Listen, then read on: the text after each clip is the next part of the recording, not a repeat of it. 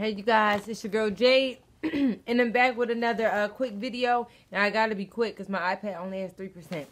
Let's think about your mind as a computer screen, or as a computer, period. So computers run they run and they recognize programs that the installer, the creator, has put inside the computer.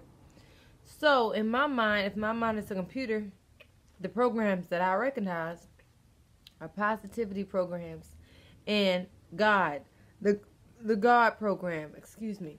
So all I see, all I'm able to see, all that I recognize is the positive, or how things correlate with God and my creator. So that's all I'm able to see.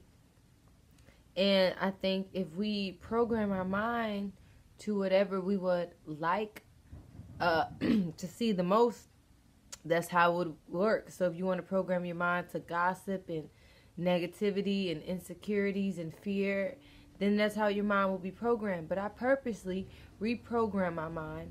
Check out my song, The Glitch in the Matrix.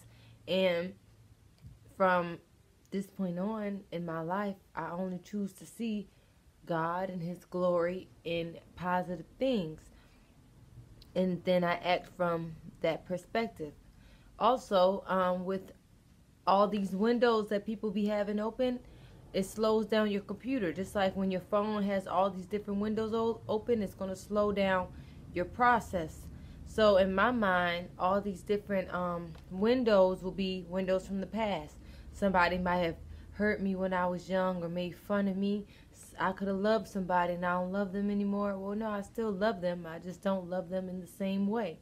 So all these open windows in my mind, close them, because they're not necessary. Forgive, find understanding, find a lesson, close the windows so your system can be running at optimal speed, okay? And thus you are manifesting exactly what you want, how you want it, very quickly, because your mind is a computer.